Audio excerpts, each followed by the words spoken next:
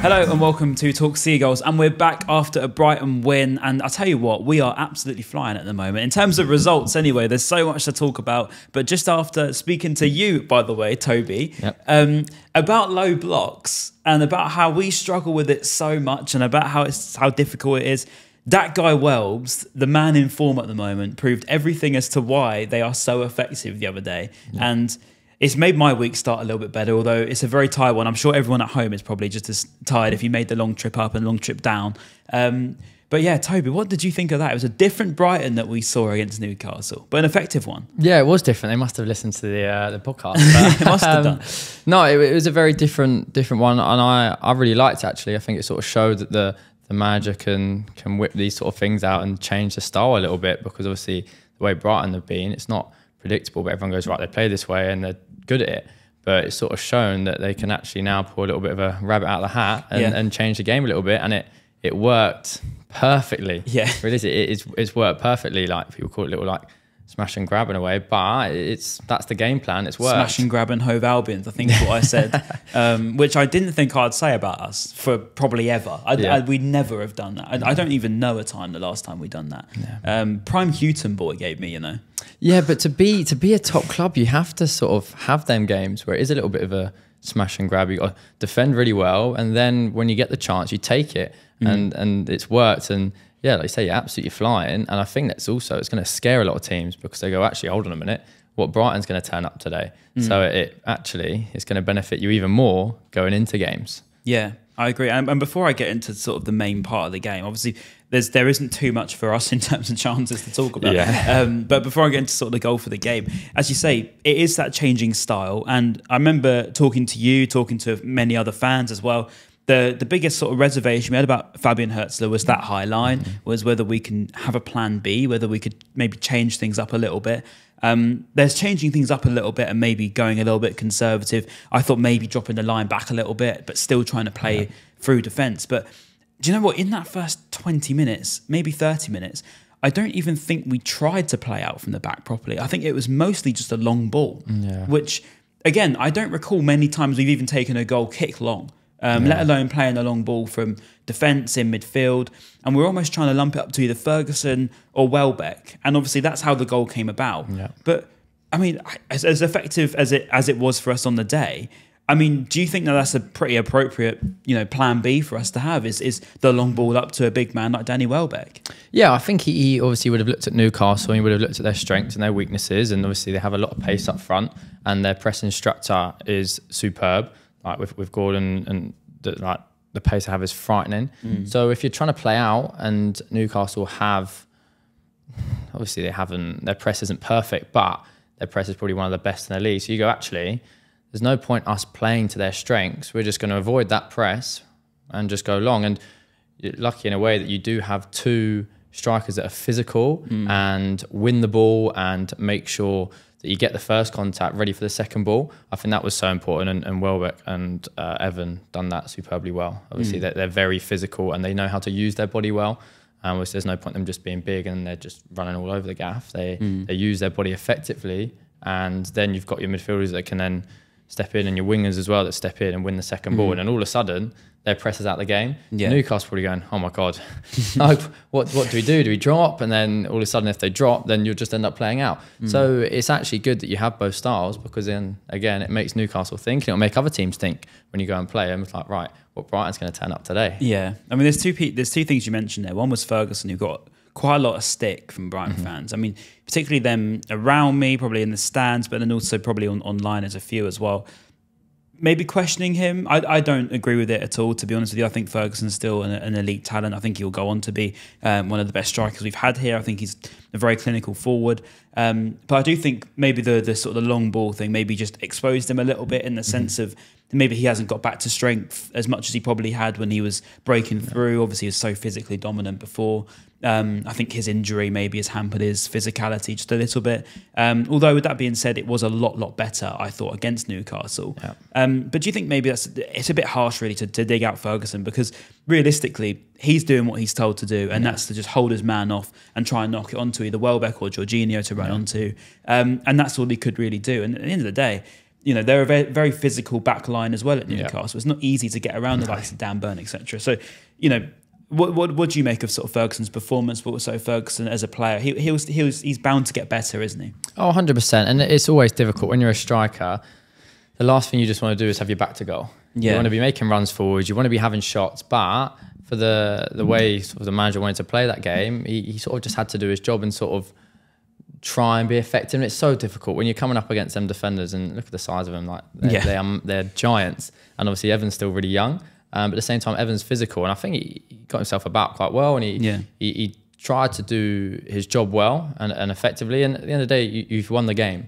So it's not like he hasn't had an impact at all, because you still won the game of football. So yeah, it's difficult, and obviously people are going to want to demand goals. He's a striker, he wants goals. But if you're winning games and he's done his job effectively, he's helped the team win. So at the same time, it's sort of that argument from a Liverpool perspective. When Firmino wasn't really scoring goals, I was like, okay, yeah, Firmino's not scoring goals, but he's creating space for other people too, or he's holding up well, and he's assisting and all that sort of stuff. So yeah, I think if he's doing his job well, obviously everyone wants to see goals. Strikers are judged on goals, but he's doing his role well.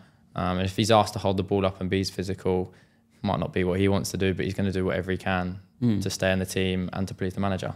Yeah, no, I agree. I thought, again, I didn't think there was too much to really take away. Because as you say, he's doing what he's told to do at the end of the day. That he's told to get up there and sort of hold that ball up. And that's, even if it's not always going to work, obviously, you can't do that 100 times out of 100. But I thought he did a fair job. And obviously, say you have sort of the supporting players up front at Brighton. Now we're so stacked up front. We've never really had this situation. We've got so much talent, and not even all of that talent is on the pitch. We've got such a good bench, but and as well the players that are out injured, and also you know the squad. It is fantastic at the moment. I think it's probably the strongest personnel squad I've seen at Brighton in ever, probably. But one thing you mentioned is wingers, and actually this is the biggest question mark that I had going into this game. Was I actually quite liked the idea of it. I thought, okay, we've stacked the midfield. It looks like we've got a lot of sort of more dominant players trying to, you know, sort of counter Newcastle. Newcastle, as you said rightly, they've got probably one of the better midfields in the league, especially personnel-wise. You don't even need to go through them to know how good they are. But to counter that, we did that really well. The actual wingers' point of view, obviously Minte and Mitoma both not available, or Simon Adingra. And I was thinking, okay, he's not even put Gruder in there. He's actually just gone with, was it Jorginho, Welbeck, Ferguson? Yeah. And I thought, okay, interesting. I wonder how he's going to go about this one, because it was almost like he pushed them wide, but he didn't completely push them wide enough. Yeah. I think Jorginho was the widest out of the lot of them, and he did that job superbly. I thought he was absolutely immense. I thought after the game that he had against Spurs, the one game he needed to come back into was going to a big club away from home at a big ground. It's going to be, you know, notoriously going to St James's Park is probably one of the toughest places to go and get any points. But I thought Jorginho was probably my standout, as well as Welbeck, because of his sort of width that he took up. It's not what you probably would associate him with. You'd fancy him sort of more centrally. But I thought he did it very, very well, and he's proven that £40 million seems like a bit of a bargain at the moment. Yeah, no, he was superb, and I think it showed that he can add different things to his game, which is wonderful to see. He obviously a bit wider, and it's one of them where I think it's sort of a little bit lopsided in a way. Sort of played that sort of lopsided, which is fine. Obviously with the Welbeck and Evan. But it's effective because the fullbacks as well. It means they can sort of push on, and sort of when the defenders sort of rotate as well, sort of in possession, it might look like a 4, but then out of possession, it's a 3. So it sort of allowed that sort of freedom for a little bit more rotation. So then again, it makes Newcastle guess. I think that was the beauty of Brighton at the weekend, is Newcastle didn't really know what Brighton were actually doing, which there's a beauty in that. So I think it was very effective, and he was brilliant, and I think that probably would have been the plan from the beginning of the week, because I don't think it's you just go in and play it. It's you go on the Thursday, they're not available, right, you're just going to do that. I think he probably would have been aware of this going into the week, and probably would have done lots of meetings around it to make sure he performs to the best level, and it's worked very well. Yeah, it did. And I think this is the thing for me is Hurzeler deserves a lot of praise here.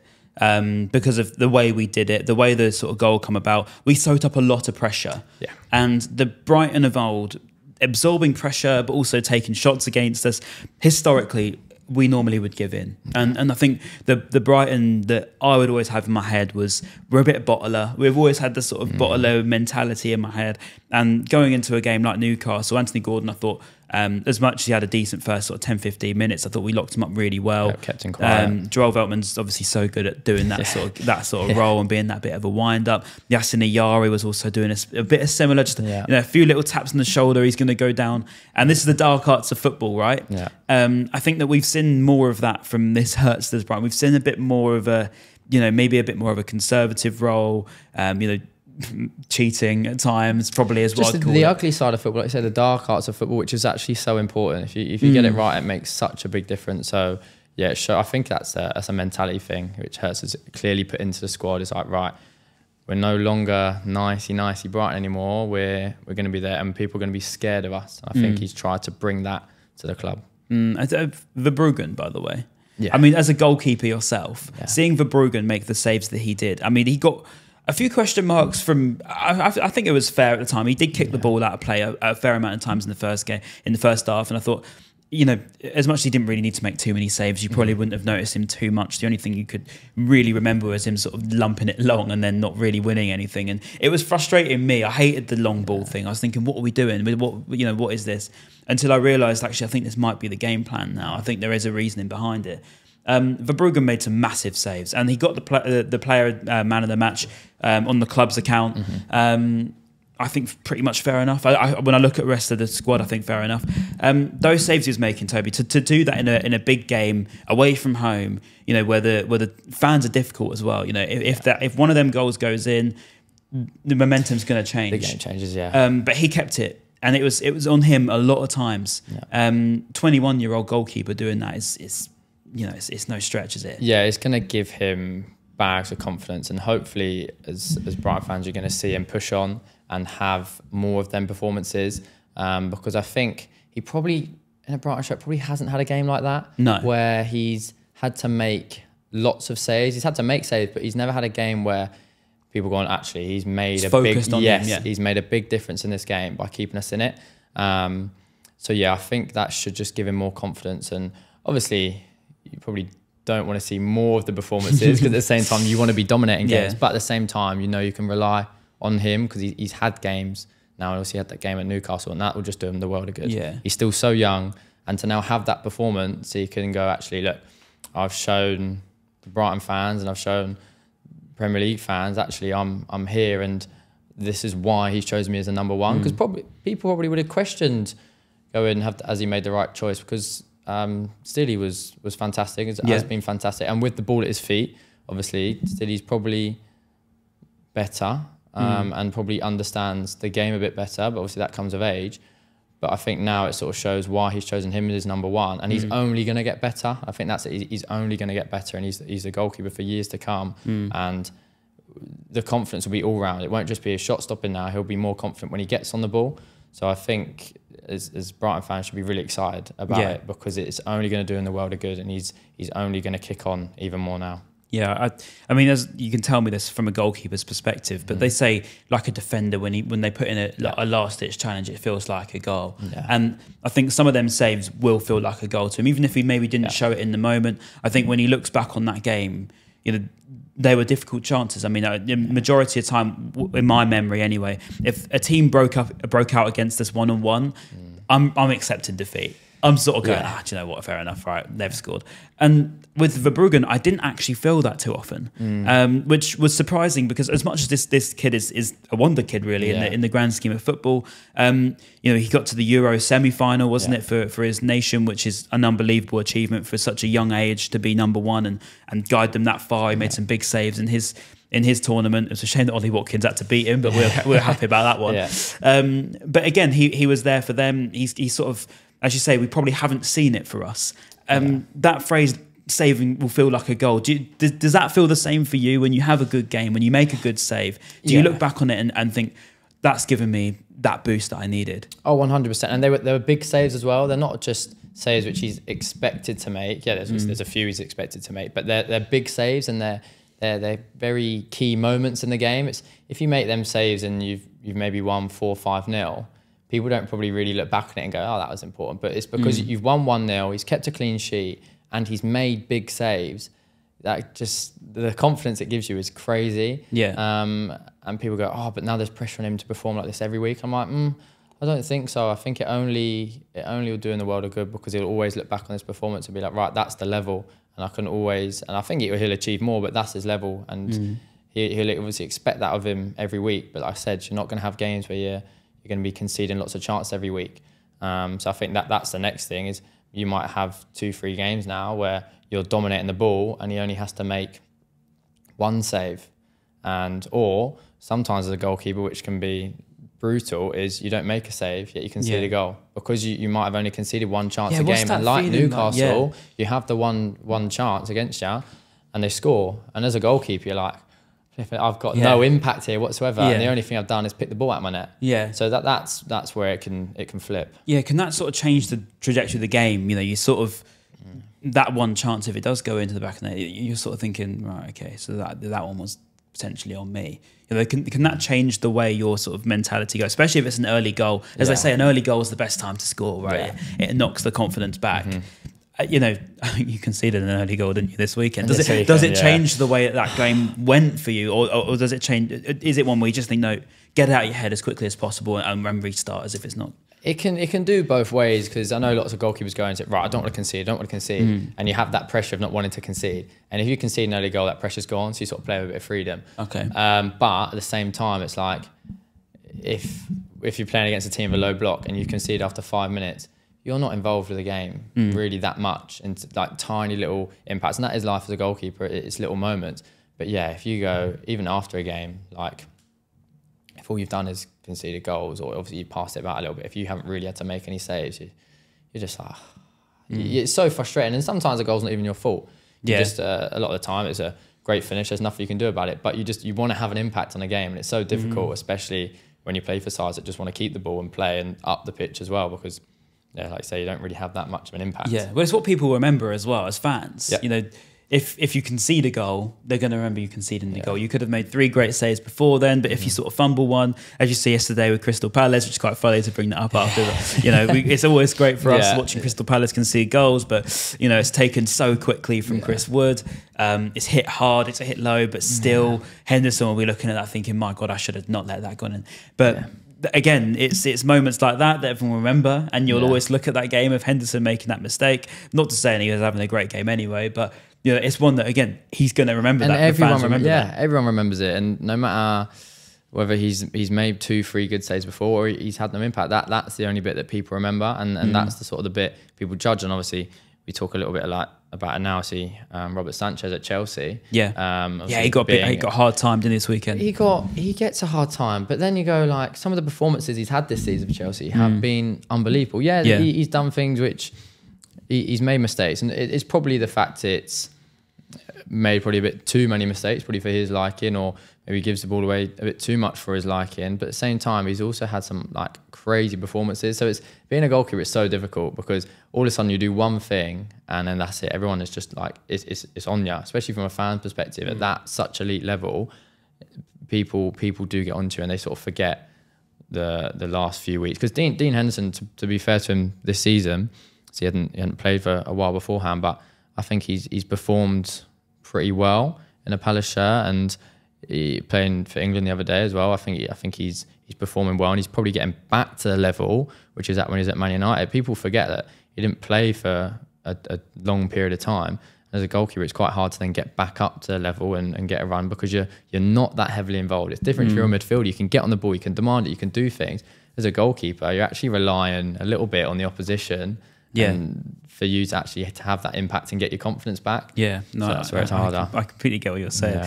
I'm going to show you a clip that Matty sent me, my friend from Newcastle, pal from, I think it was Magpies channel or something like that. I'm so really sorry if I've got their name wrong, but I probably have. I like him anyway. He's a good lad, is Matty. He sent me a video that's going to be on the intro, so I hope you like that one, by the way. I'm going to show you it now. And his opinion on the game. Well, I think Ryan and other Brighton fans lured me into a false sense of security, to be honest, because I was expecting Fabian Hürzeler to be open. I was expecting, or maybe I was more so hoping for a high line like we saw at Chelsea, but This was very different. This was shut up shop. This was snatch and grab Albion, and fair play to you. He executed that plan very, very well. And we were talking about Danny Welbeck prior to the game, and oh my God, that bloke's aging like a fine wine. Absolutely ridiculous. Obviously, shame to see him come off for you lot in the end. They're injured. Hope he's all right and back to playing soon, because he's in literally the form of his life. Ridiculous goal scoring start of the season for that guy Welbs. But listen, Newcastle started the game very well. Had a very good opening 30-35 minutes, created enough chances to be 2-3-0 up. You could tell Alexander Isak had been suffering with a broken toe, and he'd been missing for a few weeks because his sharpness wasn't there. Anthony Gordon also had a one-on-one that comes to mind, and seems to be one of those days where we didn't take our chances and he gets sucker punched and punished at the other end, and that can happen week in, week out in the Premier League, to be honest. But no excuses from us. I think Brighton did well, defended well, keeper made some good saves, and when you look at it, you think Newcastle didn't do enough in the second half. To be honest, the first half very good, but second half we didn't click, we didn't create, and the substitutes had very little to no impact. So frustrating day at the office for Newcastle, and congratulations to Brighton for that win. They deserved it. The travelling fans were very good numbers there for the length of the country derby, as Ryan likes to call it. And that massive journey home, I'm sure, was a lot better with 3 points in the bag. Top man's Matty, by the way, but also, why is he so out of breath? he sounds like he's struggling. By the way, I like the phone case, just saying, if you want to get one, link in the bio. But no, top. Very, very good analysis, to be honest, of the game in a couple of minutes. It's interesting to see he mentioned the saves that Verbruggen's made. It was nice for him to mention the fact that he hopes Danny Welbeck gets better soon. I think he will be okay. I think it's a general probably gauge. I think he's all right. We hope, Danny, if you see this, mate, please say you're all right in the comments. Not that you ever do that.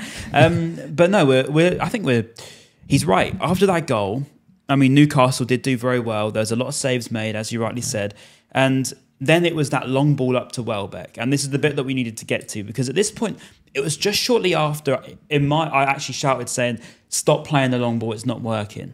And someone else said to me, that's the game plan, shut up, in other words, in nicer words than that. And I was like, okay, I'll hear it out. And then actually it was that ball up. And it was just a little chest down, wasn't it? A little knock with Jorginho, beautiful weighted pass. But then it's a strength from Welbeck to sort of hold off two men, like they're not even there. And then he's just passed it past the goalkeeper. He's never going to sort of save that one. It's nicely tucked into the corner. But it was that moment of, one, on the fans' point of view, absolute disbelief that that's even happened, because I thought, my God, we don't deserve this at all. I was getting ready to say, what we're doing again at half-time. I remember so many times he sort of started quite slowly, haven't we, this season? I was thinking, please don't do this again. But it was that moment where we just broke the ice, and it was so rare to see that from a Brighton team. But it was Welbeck again, firing his way through, absolute powerhouse. You spoke sort of highly of Danny as a person. I can probably agree with you. He's now pushing that legend status at Brighton. He really is. I mean, if he's not there already, I mean, he's getting very, very close. So it's what now? He's got to be 4 goals away. I think 3 goals away from being our all-time scorer. 5 goals already in the Premier League, an assist as well to add to that. He could have even had a couple more if he wanted to. Yeah. You on Danny Welbeck, what do you think? No, obviously he put it very well. Aging like a fine wine. The finest. Yeah, he's Danny Welbeck. He's clearly looking after himself very well, very, very well. And it's shown with his performances. Obviously, a big worry for Brighton fans when he was coming in was his injuries, and be like, right, how many games are you going to get out of him a season? But he's clearly working very, very, very hard physically, mentally as well, to just keep pushing and keep wanting it. He's been playing for how many years now, and he's been at some big clubs, and he is aging like a fine wine, and I think that just comes from him looking after himself and knowing he knows what he's good at. We spoke about that. He knows what he's good at. He's strong. He's powerful, and then you get him in the box and he's going to finish. Yeah, his finishing is top drawer, and he's proven that this season. So yeah, I think it all stems from his character. Like I said to you, he's such a lovely guy. He's played at big clubs. He's probably, if anyone has the right to act a bit big time or anything like that, he probably does. But he's not that guy at all. He is. He's so lovely. He's so down to earth, and yeah, he's clearly still has that passion and that energy and the want to just keep going. And yeah, he's clearly, like I said, he's worked very hard on keeping himself fit and staying strong. There's no point in him just being available for games, because the type of player he is, he needs to be strong, he needs to be powerful. So he's kept that up, plus also staying fit, touch wood, this season and doing really well. So yeah, he's clearly worked very hard and aging like a fine wine. Yeah, no, I'm totally with you. I mean, he's just a class actor on and off the pitch. I've said it so many times about Welbeck, but I think he deserves his praise every single time I say it, to be honest. He seems to just keep proving it on the pitch every week, and it's a different performance again. As we said, it's not the same sort of Brighton that we expected, but still Welbeck's there. Probably that clinical nature that he's showing now, as you say, he's finding the back of the net with most of his shots. That actually wasn't really a common theme for Welbeck beforehand. I mean, when he was sort of at Watford, when he was at Arsenal and Manchester United, he always sort of struggled with being that clinical forward. And I think maybe that's why he didn't stay up there with the injury, sort of just knocked him down that peg. And I think that for confidence, if you were to put it in his shoes, you can imagine you sort of go from being the kid at Manchester United to sort of not really working out at Arsenal, then it's Watford, and then you're sort of a free agent. So, from his point of view, to come here and almost just shoot above and beyond all of that, and if it wasn't for his injuries, he'd probably playing for a very big club for a long time. I think he'd have been a Champions League footballer, to be honest, if he stayed fit. But we just seemed to get the best out of him. And actually, just talking what Matty said on that second half, Newcastle, they didn't really do much. And I think actually this was the part where everything changed for me, and I thought, this is really good stuff. And I remember thinking, okay, we're showing we can do this now. We're sort of playing the ball a little bit whilst sort of keeping that rigid structure.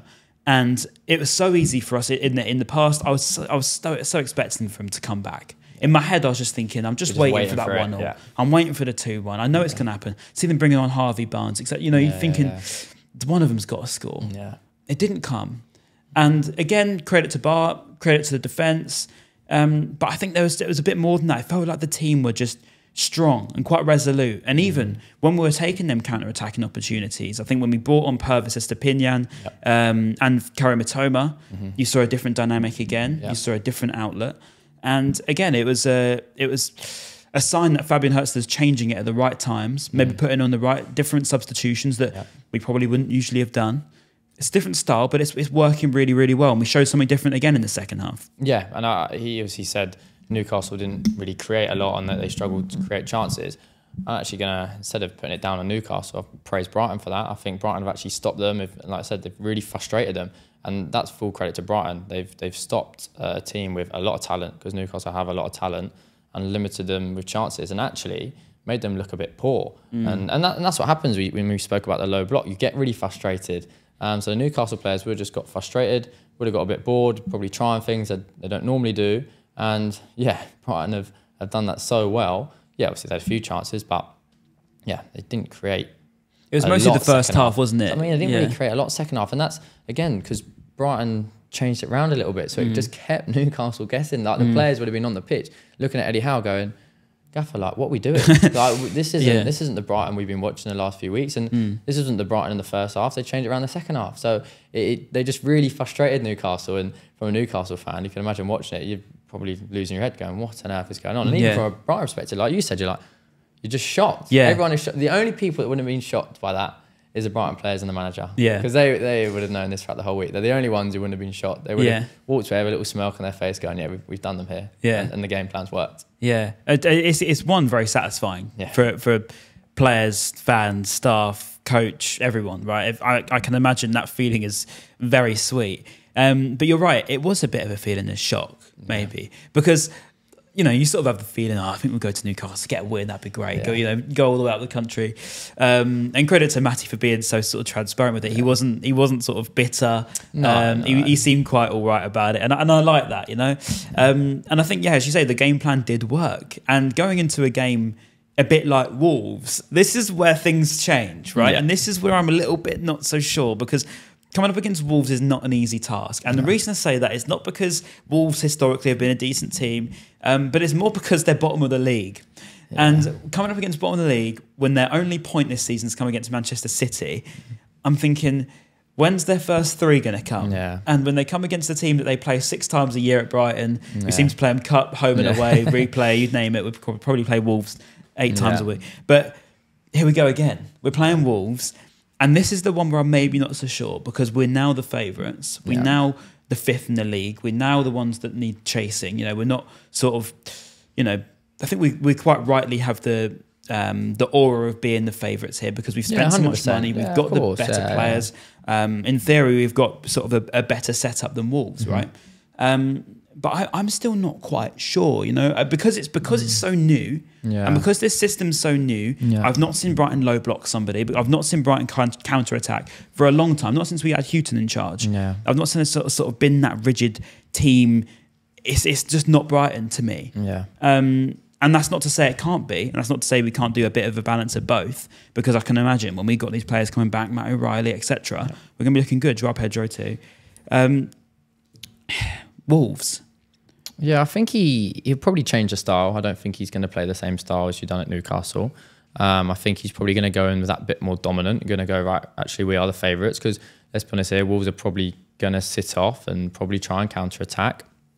So I think you'll go in with a different style. He'll use the players of what he's got. Obviously, he'd like to have that Joao Pedro and people like that, but he'll use the players that he's got, and I think you'll probably see a little bit more of that typical Brighton of probably playing and working your way up the pitch, because Wolves probably will sit off. But yeah, I think it should be quite an exciting game. Obviously, Wolves shown at the weekend against Man City that they can defend, and they can defend well. Obviously, that goal, people go, can be a bit controversial, but it's right at the end, so it sort of shows that Wolves... So they didn't get a point against City, did they? They drew. They won in the last. Yeah, completely forgot about that. But yeah, go on, continue. And yeah, they show that they can defend, and they're not a bad side. Like Wolves aren't a bad side. Yes, they've only got 1 point, but they're not a bad side. So yeah, it will be a tricky game, and I do get what you mean. Whenever you play bottom of the league, it's like, right, they've got nothing to lose. But when you're a player and you've lost and you've lost and you've lost, and obviously the way they've lost the weekend right at the last minute, the confidence is just like, you go, where on earth are we going to get a point from? Where on earth are we going to win?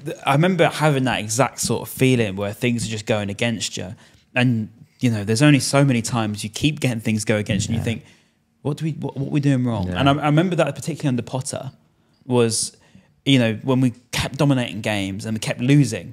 And it would look like we should be 5th in the table, wasn't it, on expected goals? But instead we were like 16th, 17th. And we're thinking, but why?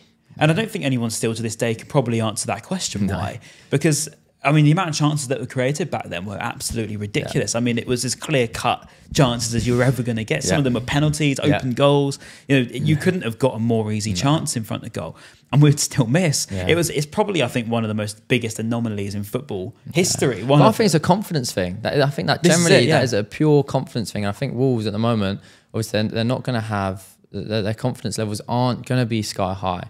But it's always a risk when you play bottom of the league, because they've got really nothing to lose, and it's still very early on in the season. And when you say you've got nothing to lose, actually, obviously the manager, he's gonna.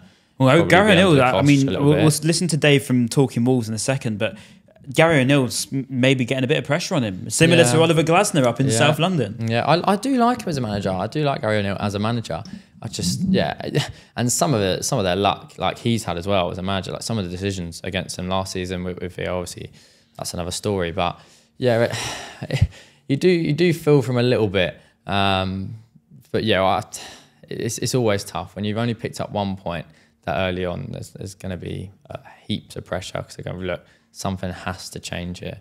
But it's difficult because they played well against Man City, and they have played well. It's just like you say, haven't taken the chances, hasn't scored, and yeah, it's never nice being right at the bottom. Your luck's against you. This is Dave. Yes, guys, it's Dave from Talking Wolves. Just giving my thoughts ahead of Brighton Wolves this weekend. And as you would have seen, I'm sure it's been a really difficult and frustrating and disappointing start to the season for Wolves. They're currently sat at pretty much bottom of the league, winless still. Strangely, we're not the only team that are winless, but it seems like, the gap between us and the guys outside of the drop zone is only going to get bigger and bigger. And this is another tough game for Wolves, going away to Brighton, a team that have started off the season fairly positively. I'll say fairly, very positively, within the top 5 as we speak right now, which is a fantastic start to the season once again for you guys. I think Brighton are just a a club that are going from strength to strength right now, and it doesn't really matter who's in charge there. You know, you're seeing results, you're seeing the right process, you're seeing a proper football club, the right recruitment and so on. You know, the transition from Potter to De Zerbi was almost flawless, and it looks like it might be the same with the new guy in charge now as well. You know, and I think you can take that as a compliment of the fact that everyone, we want to do it like Brighton. Why can't we do this like Brighton? You know, and that's just, you know, kudos to you guys as a club. But going back to Wolves, yeah, it's been a disastrous start to the season, to be completely honest.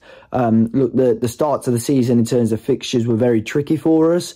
We've played a number of the guys that are already in the sort of top 6, top 8 of the Premier League. We've now played City, Liverpool, Chelsea, Arsenal, Forest, who have started the season brightly, Newcastle, you know, Villa. We have played some really tough teams, but ultimately the quality of the performances aren't quite there, and pressure is starting to mount certainly on Gary O'Neill now. It sounds like the club are backing him as of right now. They sort of have to, because they gave him a 4-year contract in the summer.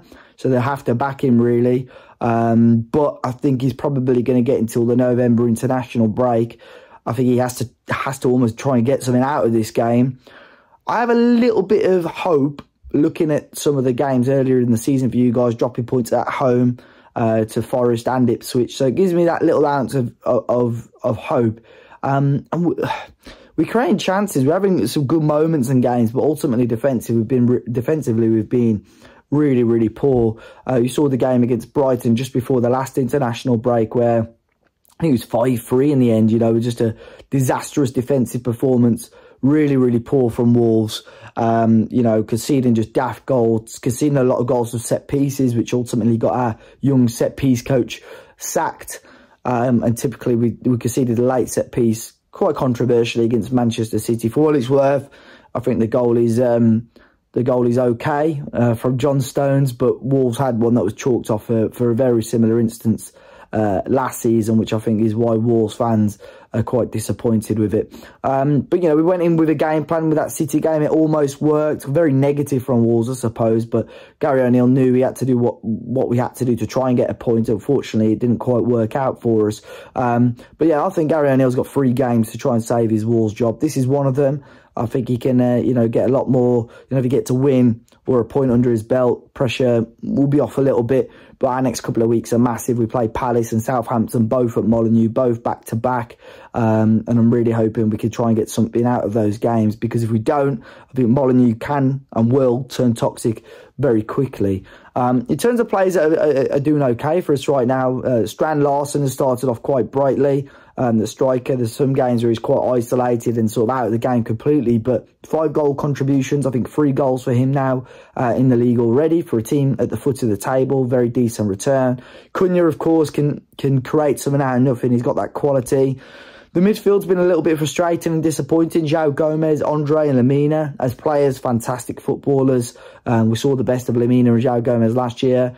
Andre's come in and shown his quality, a player that was liked by a number of big clubs around Europe.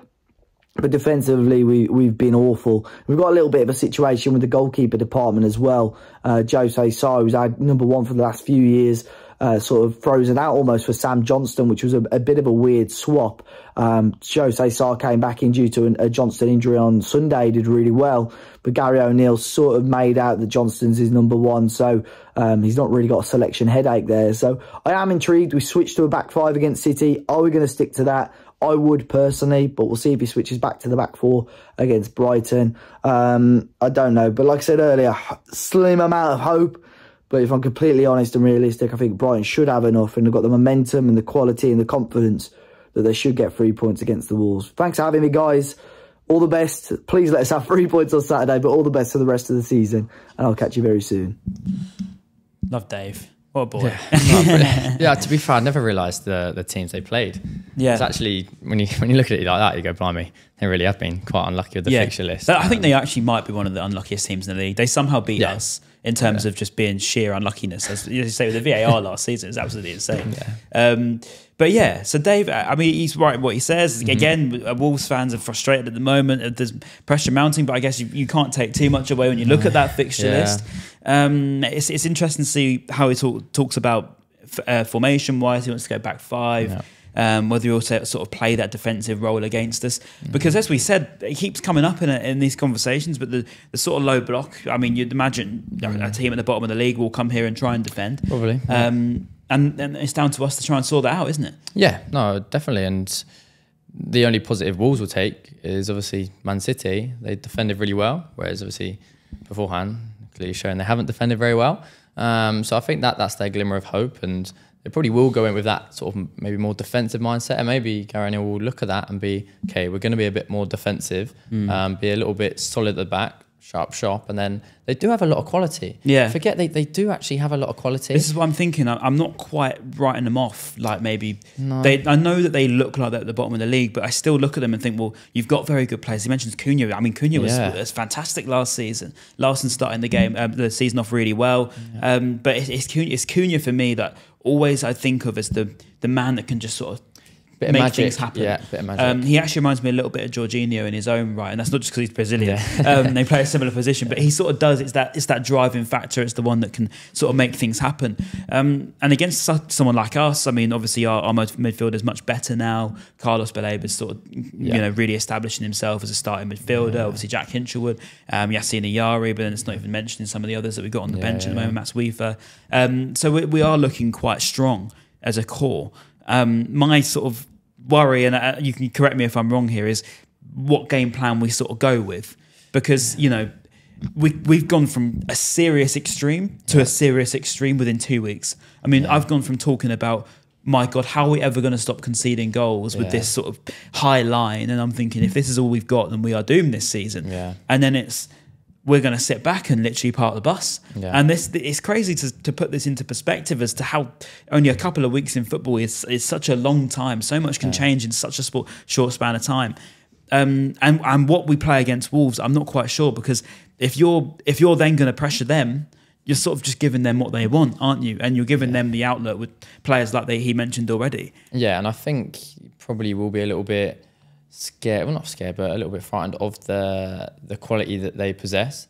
So I think you probably won't necessarily see that really high line, but at the same time, in possession, I think you'll see that dominant Brighton again. They'll want to. He'll want to show the fans, and he'll want to show people, right, you come to our home, you ain't having the ball, and we're going to make you run. And I think that's what he's going to do, is you'll see that dominant Brighton in possession of the ball. And then also you'll see that ugly side. Like you'll see where, again, you're coming into our home, you're not going to bully us. We're gonna bully you by keeping hold of the football and doing that ugly side well. So I think that's the Brighton you'll see at the weekend is, right, we're gonna dominate the ball, make you run, and we're gonna punish you. But also at the same time, we've got to give them their respect, because they do have quality.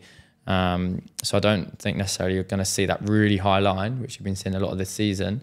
But in possession, I think you will see that dominant Brighton again of having a lot of possession and, like I say, a lot of probing, because I believe we'll probably set off, and they're going to play that counter attack and rely on their individual players for that bit of quality. But yeah, I can't see them really. I can't see them hurting Brighton. I just think you lot have just been way too good and way too strong, and then proven at Newcastle that you do that ugly side well. Yeah. It's probably with a manager like Hurzeler, it's important to remember he's young as well. Yeah. So he's naive as well. He's still learning. Yeah, he's learning as well. So all of these factors, all of these different styles we might see are actually a little bit of trial and error. And, potentially, and maybe this season we might have to suffer with that. We might prosper with that. There's probably going to be times we have a little bit of both. And that's maybe a good thing in the sense of, you're always a little bit unpredictable. Whether that's good all the time, I don't know, because you obviously want to have some sort of consistency. But the two results in which come about from Spurs to Newcastle are two so dissimilar results, it's ridiculous. And then the performance against Chelsea before that was completely different as well. It's almost like we've got three different Brightons. It's impossible to put sort of an average meter in between.